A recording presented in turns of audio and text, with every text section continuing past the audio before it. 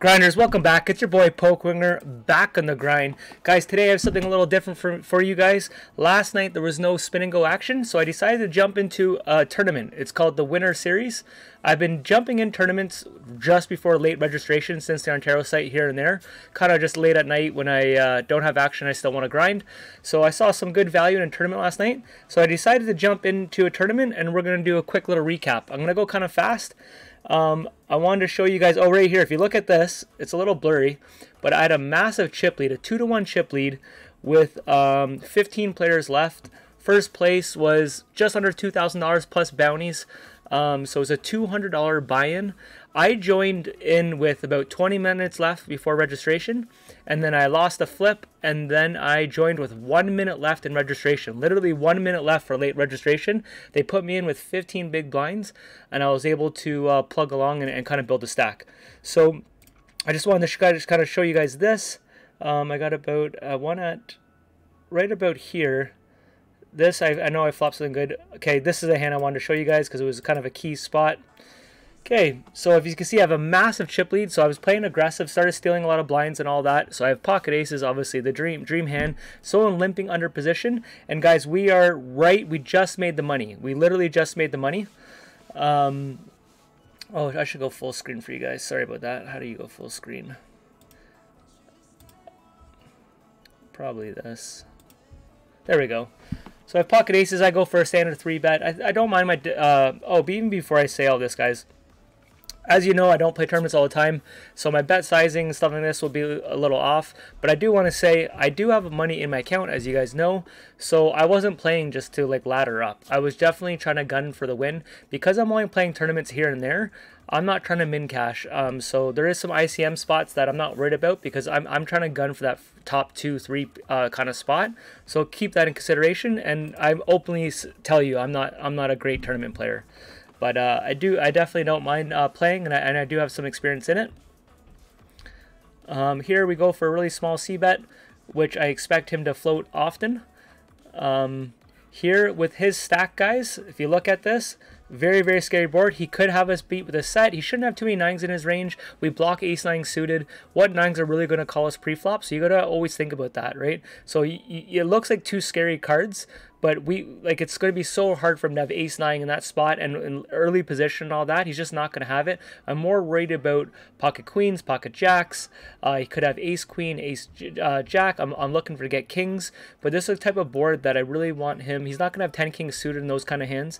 But it's a hand I definitely want him to chase if he wants to chase. And I think a lot of times we're going to get kings to call. I'm just really hoping it's not jacks or queens. Sometimes pocket 10s, pocket 8s. But for him to float on that board makes me suggest that he doesn't have the overpair, because I think they would have re-raised me. Here he calls with pocket 10s, guys. And we lose a massive flip. Oh, as you can see. Oh, so I should have muted this because I was watching. Why I wasn't recording and talking last night, I'm going to skip through this, was I was watching the Mr. Olympia. I'm a big bodybuilding fan. I'm going to skip through some spots because I didn't have time to edit this and show you guys a really nice sample. I'm not a massive streamer here. Here, I'm going for pure value town. This guy was actually a solid player, just got very lucky versus me. Here, I'm going to show you a key spot here. I'm going to get out of this video. So here we're 10 people. We're one off from the final table. I got pocket 10s. I started watching the second table because we're just about to be the final table. Here, I'm showing you guys the bounties here. That you really want to go after the bounties if you can. I don't know how to do full screen. I'm sorry about this setup. Oh, maybe this is full screen. So pocket 10s. I definitely want to isolate the guy limping in here right beside me here. So with our huge chip stack, we're going to be always... I was doing a lot of raising, a lot of stealing, building my chip stack. This is where no one wants to mess with when you have like a 2-to-1 chip lead. I kept bullying people, kept doing little min raises. When I started off short stack, it just shows you how much your stack is valuable. I only had 15-20 big blinds. I was folding every single hand. And then as I started building up hands, building up my stack, I was able to jump in a lot of pots, right? So here, just standard C-bet, going to represent like ace king, Broadway hands, king queen suited and stuff like that. Hands that I would be 3-betting with, and just want him to, that guy was in second to, you know, top 5 place it looks like. He doesn't want to gamble too much against the chip leader. Is just my thought. I want to skip though to the kind of the final table here. I know I'm going really fast, you guys. So here's the final. I did think I played pretty well. If you look at, if you want to pause and look at this, I still had the chip lead. I'm 1 of 9, and some stacks are getting pretty solid. Now my second place guy here, okay, this guy was crazy. He's what makes Ontario players look bad. He chased every single bounty. I was extremely happy that he was a guy with a lot of chips. He wanted to gamble left, right, and center. My dream was to play him heads up. That was the goal after seeing him play. We're going to skip to this other video here, guys, because I got a couple of them here. So nothing really happens to that one. We're going to jump to this video here. Sorry, if I was a good YouTuber, I would... I'm still 1 of 9 here. Pocket threes. Now, if you do look at this, some guys would call here. 20 big blinds. I have 125 pocket threes, but you got to think he's not going to punt this off, right? He's got a guy lower stack than him, one guy even in chips. He's not punting, right? So what's his range there? I'm praying for like ace king, ace queen suited, but majority of the time you're going to be crushed. And then there's a chance if I call 20 big blinds here or come over top, I have someone right beside me with 60 big blinds. If he wakes up with a hand, I'm in deep trouble. So I actually just snap folded pocket threes, and I do think it's the right play. We don't get a call there, but here we have king jack. We got a min raise. I could go for a 3-bet, but I just in position here, I want to see flops and put people in hard spots.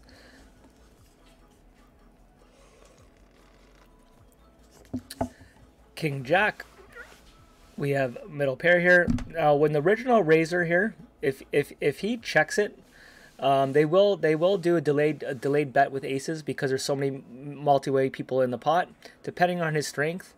But we do have position and a lot of chips, and we block ace king, block ace jack. These guys behind us, if they were super strong, they'd be 3-betting. They did not 3-bet, so I'm just doing a little stab there, and I'm really only worried about the original raiser. He could be slow playing, and we do take it down. That's just the power of chips in position. So I'm going to fast forward this a little bit. Okay, we have ace queen under the gun here. I go for a raise. I started increasing my raise size because of the antes in the middle and because of my chip stack. When I was short in chips, I was only min raising. But as my stack got bigger, I started bowling people around a little bit. I really just want to steal a lot of pots. And if I can get for a flip for some of these bounties, that's what I was kind of looking for, right? So this guy up here, he had 9 big blinds. If he would have jammed here, you know, let's say it's pocket 7s, pocket 8s, you're kind of in a flip. Not the best flop here, but I love that I had the ace of hearts. But I think it's a board I do not want to get check raised. If they have like ace 9, king 9, stuff like that, we do wake up with the ace.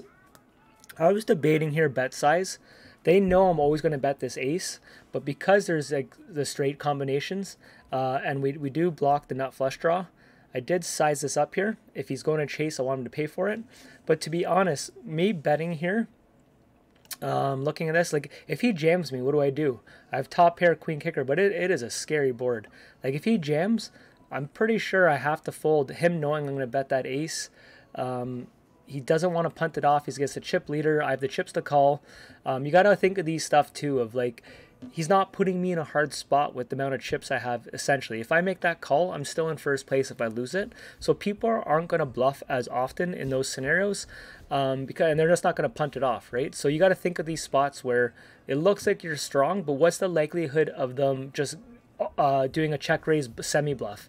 To me, it's not the type of position. Like we're on a final table, he's kind of mid position, like, so when people put in these, you know, these certain all-ins, you don't need a hero call as often.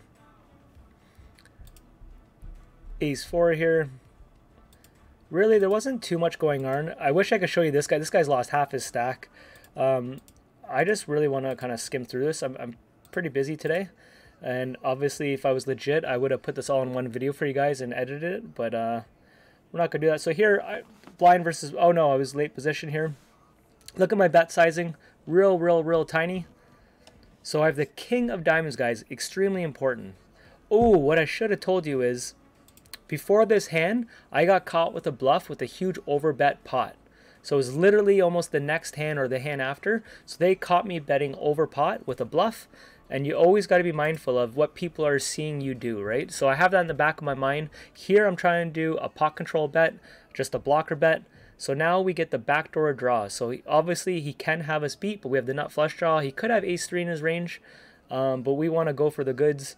I think if I just jam it, we're not going to get too many calls, unless we're probably beat, because the queen of diamonds isn't going to call for a jam. So we go for an overbet pot, knowing that everyone just saw me do a bluff like that. Plus, a lot of these guys are reg tournament players. They don't know who I am. I don't play tournaments. So I thought it was good to be kind of like taking these spots, right? So we get a hero call from him. Definitely like the way I played that hand. Not just resort orientated. I knew that I could be a chance I was behind. If he jammed me there, you know, with jamming there without the king of diamonds, I think majority of the time you're going to be behind, because they're not going to just re-raise you in that spot, risking his whole tournament with the second flush draw. I almost think with me betting over pot there, if he goes all in, he's just never bluffing. It's going to be a full house, like a set of threes, ace-3, one of the ace combinations. Here we have pocket queens. We go for a standard 3-bet. I definitely wasn't shy with 3-betting. And guys, I'm playing without a HUD. Since I've had a new computer for 2+ months, all my spin and go wins and all this, I haven't even loaded Poker Tracker. If I was a tournament player, this is where I really think HUDs are important. But for spin and goes, I really don't care. It's just to show people graphs and all that. I've played for years. There is some advantages, don't get me wrong, but I've been successful without it, and I don't mind doing it. Here, I'm just really trying to play my stack, trying to do these little stabs here. Trying to keep my my chip lead. Let's try to find another spot here.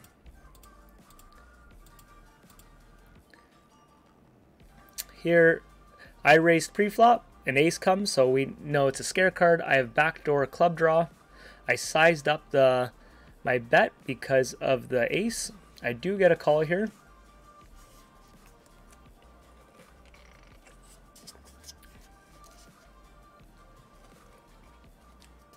Here, it sucked that I couldn't see a card, but we're obviously never going to call. I don't think he's bluffing ever, and I'm not going to chase that much just for a bounty and a flush. And if we did hit the flush, who says we even have the best flush? He could easily have ace-king suited there with the clubs, and sorry, ace suited there with the clubs, and had you know, 2 pair plus the nut flush draw or something. You don't know. So Jack-king here, this guy here on the top, the very top, he just does not fold at all. So for me to 3-bet with a mediocre hand here, you want to 3-bet when spots where they're going to be folding pre-flop and all that, or premium hands that I can outplay them post-flop. But against a really crazy player who's just not going to, if I go 10 big blinds, he's never going to fold. So against another player in that situation with my chip lead and all that, King Jack is a very good hand to 3-bet with all the blockers. You block so many combinations that hands can call you. Here, because I did not respect this player, I know if I hit, I can get rewarded. I definitely wanted to float with 2 overcards in the backdoor flush draw. I just really wanted to play this guy as many pots as I could. Obviously, there's risk in that because we're the top 2 people. I'm risking, I could have just kind of floated and not battled against him and played it very safe. But like I've said, guys, we have a lot of money in our account. We've been doing well. I'm not trying to min cash. I've played tournaments before when I was like terrified on a final table to get into a hand, just trying to move up in spots. That's not what I was going for here. I was like, we don't play tournaments often. If we're going to play, we're going to play, right? That was the mindset. There's a couple other key spots here. King 9 suited, we raise.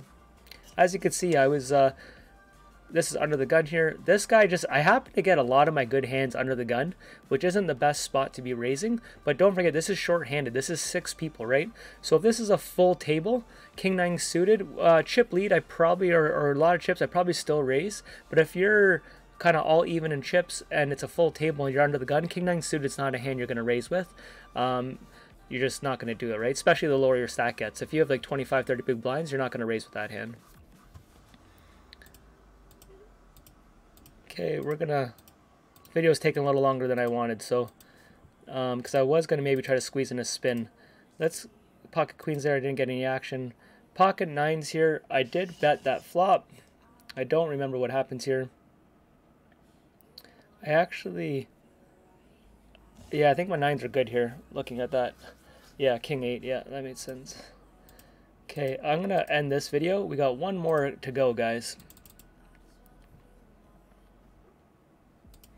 Okay, we are 4 of 5 now, and I was 1 of 9. So tournaments is going to happen. I lost some key hands. This guy here, I don't know if I showed it.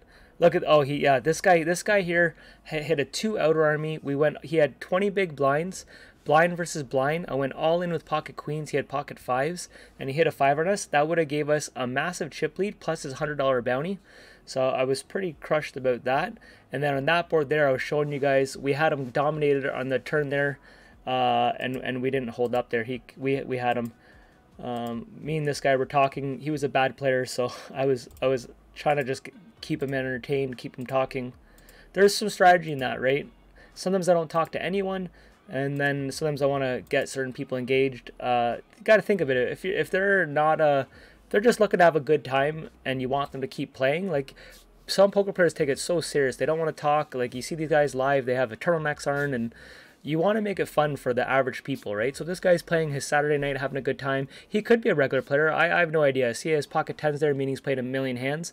But with the way he was playing and talking and stuff like that, like I wanted to keep him engaged and wanting to play. Ace King here, I don't remember what happened, so let's watch this. Obviously we're going to go for a 3-bet here. Now the bet size is something like I said, I'm not an expert in spins. Because my stack is getting smaller, I don't want to c-bet usually as big. We still go for just over 3x, which probably is pretty close to standard because of the antes in the middle. If there was no antes, I would just probably stick to going to a 3x. Here's not the best flop whatsoever, but we can represent an overpair, and you got to think he's not going to hit that board too often. And because we're 3-betting, we have so many overpairs in our range, and I want him to think that, right? So here is not the best card to be bluffing with, so we're going to pot control it. Now don't forget, he's going to have 7/8 in his hands. He could just be floating with any other barred way. So here, you got to think of my range. It looks like I'm capped, because overpair was still bet, and he had the overpair, so he had pocket jacks. So we are 4 or 5 hunting around the bottom.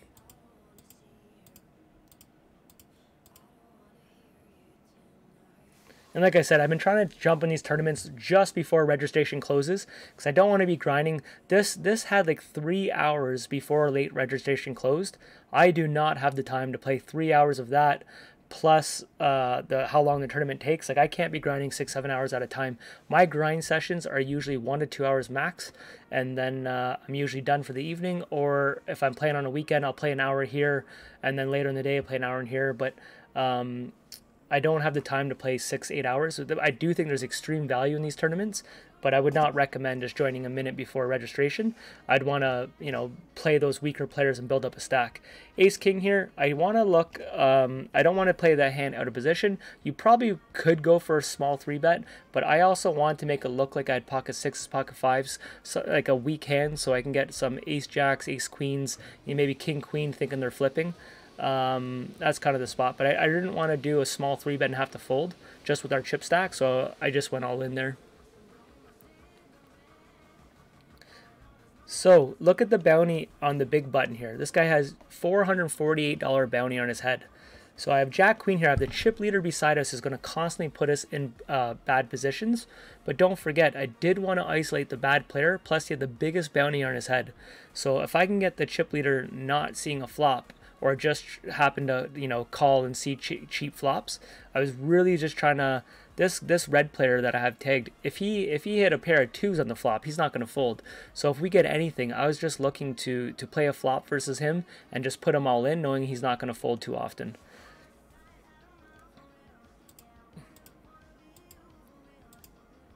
Let's speed this up a little bit. We have pocket 2s. This guy just got lucky again. Oh, he got the massive bounty. This guy was running, he was running so pure.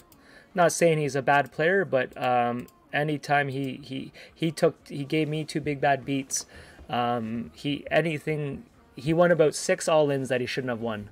So that's what it takes in tournaments, though, right? You gotta run hot, and you gotta have hands when other people have hands. You know, it's just part of winning tournaments. I've won tournaments where, you know, I definitely shouldn't even been on the final table, and then the final table you played great, but you got to remember, middle of the tournament, you had like pocket jacks versus pocket aces, and you hit an ace, right? So this guy was just taking out everyone. We're down to 3 people here. I was observing him knowing he was playing a stack. He's going to keep putting so much pressure on us. There was a $600 pay jump from second to third, but my thought was, guys, I do not want to just jump for $600. Yes, I could have just kind of stood out of the way and see if I can just float my way to second place. I'm gunning for that first place, right? I did not. Now, if we had a small bankroll and I was like doing a bankroll challenge, and $600 was a huge milestone in the account building it, but because we have the room to play here, I wanted to go for that, right? So here I was tanking, thinking his range here, and I decided to go for a flip because it's second and third, and we do land the 10 here, so we do win a flip, and he's down to 5 big blinds. Okay, now this is where the chip leader is going to be putting a lot of pressure on me because that guy's almost blinded out. So in this spot here, even though I want to go for first place, this guy's down to 4 big blinds. I do not want to be playing any pots versus the chip leader, right? You know, if I have pocket aces and it comes like 10, 9, 8, and he's got 2 pair and I can't fold, right? So here, unfortunately, the little stack does triple up.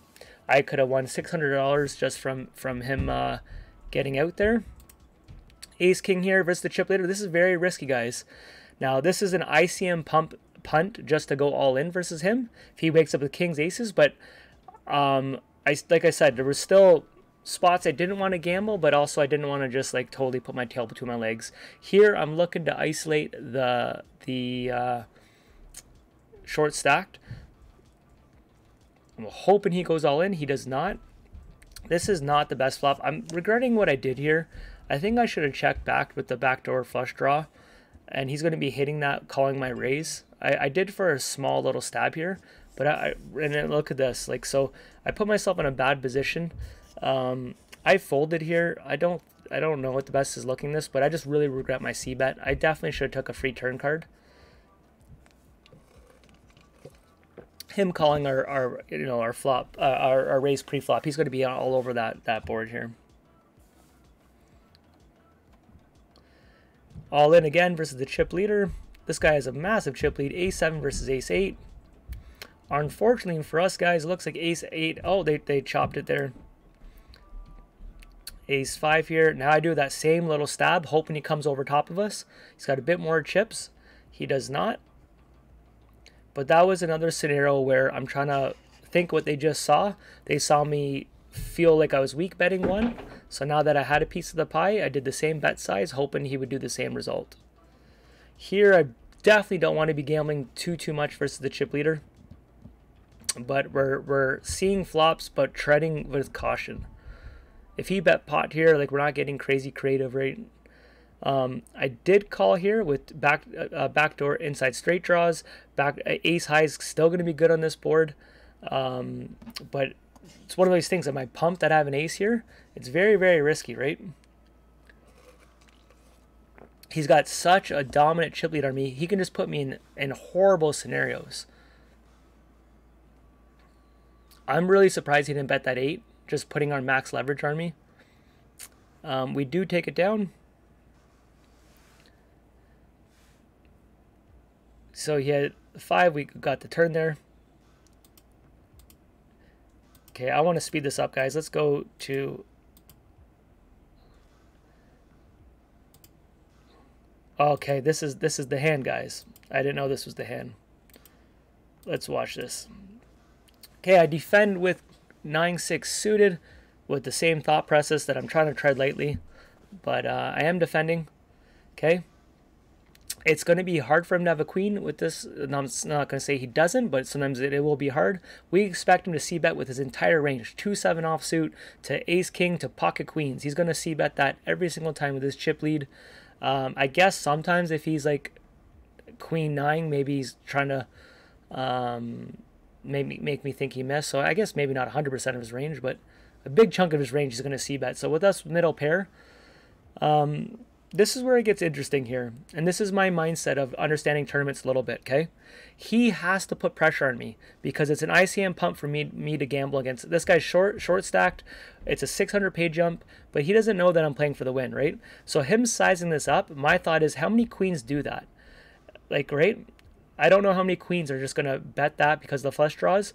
And I'm thinking his draws could do that, a semi-bluff, 10-jack suited, club draws, spade draws, but how many queens do that? So I'm like, you know what? And if he has kings or aces, he's afraid of a queen. So I'm really thinking this is leaning more on a draw. That's how I was putting myself in this spot. And he's trying to use his chip stacks because it's an ICM pump to gamble. And by me not raising him, it really, really looks like I'm on a draw. So that's what was going through my head. If I went all in, then maybe it looks like I have a 9 or a queen. But I was like, I want him to think that I am just searching for a flush draw, open end or something. So I'm kind of tanking. I was kind of doing the same betting timing tell. So here's an ace here. Very, very, very scary card. But this is what's going to go through my head, okay? I know he's going to bet this ace a lot of the times. I check. He puts me in a horrible spot here.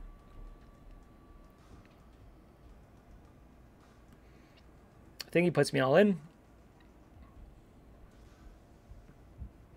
And I want to tell you what's going through my head here. Okay, his bet size on the turn. Does ace-queen do that? I don't think ace-queen does that bet size on the turn too often. King-queen, like that bet size was so polarizing. It made me overthink this spot. And if he was betting this board the entire time, okay, let's say he doesn't have a queen. How many aces does he have for this whole thing? He could have ace suited for clubs and spades. And then now he has top pair. But I think if he's betting an ace here, he's terrified of the queen. So I literally was thinking there's zero chance he's an ace in his range because I don't think an ace puts me all in. I just don't. Because if I missed my draw, I can't call anyways. So the hands I can call would be a queen majority of the time, right? This is what I was going through my head. And like I said, I'm not a tournament player. And I was just thinking he thinks it's an ICM pump and I cannot call unless I'm super, super strong. And most queens would have raised them the whole time because they're afraid of a bad beat.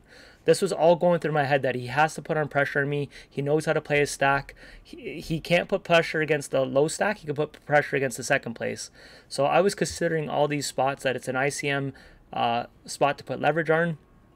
And I decided to make the hero call here. I really, really tanked, really thought about it. But I do understand tournaments. I do understand things they're supposed to be doing. And to me, I disguised my hand that I decided to make the call. And he did have the queen. So kudos to him. He did get very, very lucky. He won the tournament right after this, guys. But this guy ran like a god. But look at this, guys. We want to pause and look at that. It was a $200 buy-in. Now I bought in twice, so we won $1,371 plus $162 in bounties. But we paid $400, right? So roughly we made $1,000 in that tournament. So I'm going to show you guys the quick new bankroll. Stay connected here. Spin and goes. Here's the new bankroll, guys. We're at $21,625. I do want to show you one thing before I let you guys go. There is a new promotion on PokerStars, not for spin and go players, just for overall players. It's called Broadway here.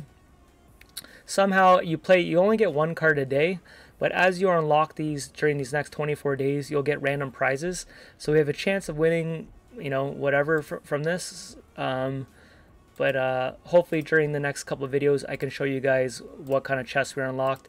As you guys can see, we still have a lot of chests up here. I downgraded my black chest just based on my schedule. But I'll show you guys this, and then I'm going to let you guys go. But we will open up these eventually. But we got, as you see here, diamond chests, black chests, whole bunch of chests to open up one day in the future.